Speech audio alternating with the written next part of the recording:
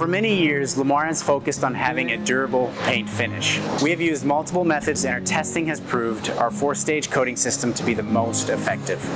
The first step is degreasing the trailer. We use a strong solvent and hand wipe the whole trailer before sandblasting. The second step is sandblasting the trailer. The technical term is shot blasting since we use a metal grit versus the sand grit. We also white blast our trailers, which gives a deeper profile than the typical sweep blast. This makes for a better powder adhesion.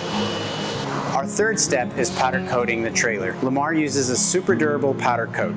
We use upgraded powder to get a longer life out of the coat.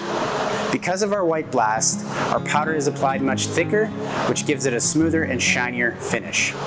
The fourth step is curing the powder. We send our trailers through an oven at over 400 degrees to bake the powder on for a mirror-like finish.